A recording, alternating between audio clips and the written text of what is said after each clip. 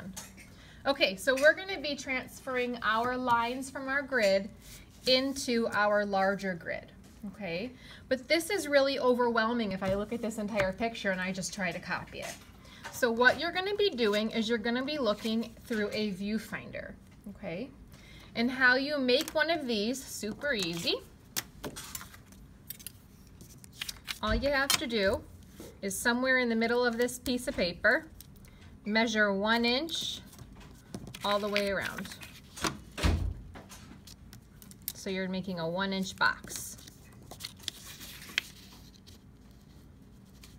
Okay.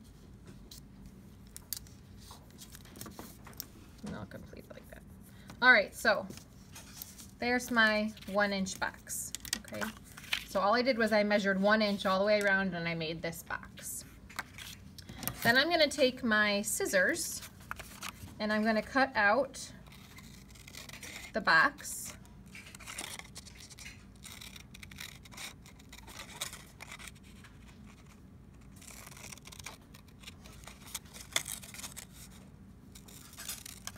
Okay, so now I'm left with this. If this bothers you, you can take a small piece of tape and tape it closed. It doesn't matter, okay? So now I have my grid. I've taken my transparency off of my photograph because it's easier to see that way, okay?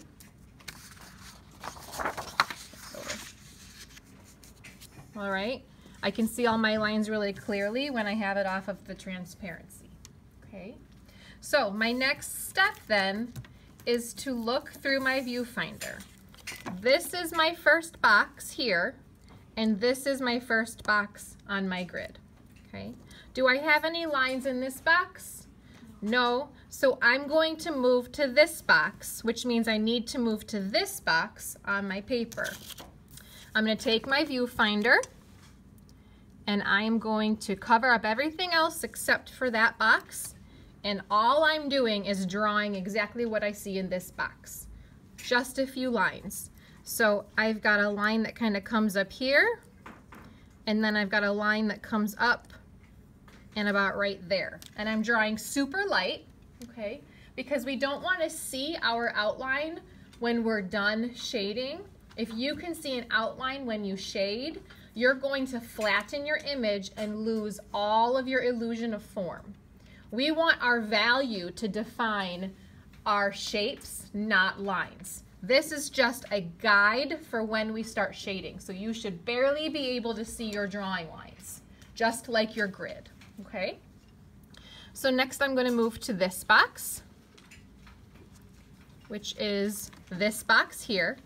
And sometimes I like to make kind of guide marks just so I know how high up something should come and where it should meet some edges. I've got something that kind of comes out like this over here, and then I've got coming in there because I want to make sure my proportions are the same. I'm not going to draw it this tiny, because this is a 2 inch box, not a 1 inch box, right?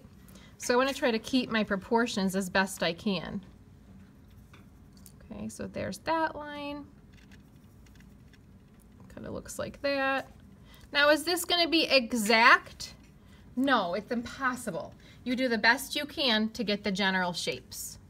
Okay, then I'm going to move on to this box, which is this box here.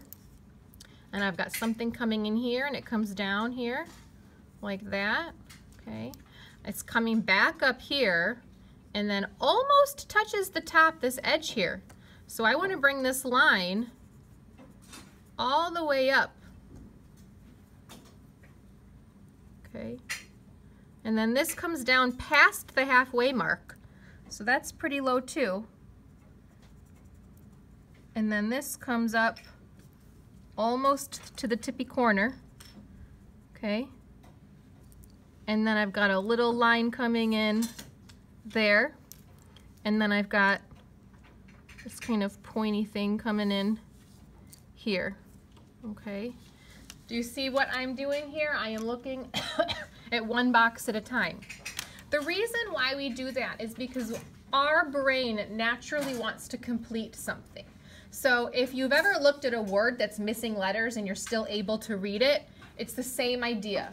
So a lot of times what people will do, the mistake that they make and the struggle they have, is when they look at an entire image, when they go to draw it, they change what's here because they're saying, well, it's supposed to be an eye, so I'm going to make it look like an eye. Okay? But then you're losing what you did here, and this is your guide for your values. So then you're going to be off from your photograph if you change what's here. Does that make sense? Okay? So we want to look at one thing at a time because I can draw these lines. What's inside this box is not overwhelming. If I try to do the whole entire thing, I get nervous. Okay, so one box at a time, super, super light lines. This is too dark, okay? So what I would do is I would just kind of go through and make sure that I've lightened them up a little bit. This only works if you didn't push hard. If you pushed too hard, you're going to have ghost lines and indentations and you're going to have to start over. Okay? So be aware, don't push hard to begin with and you'll be able to lighten it up okay.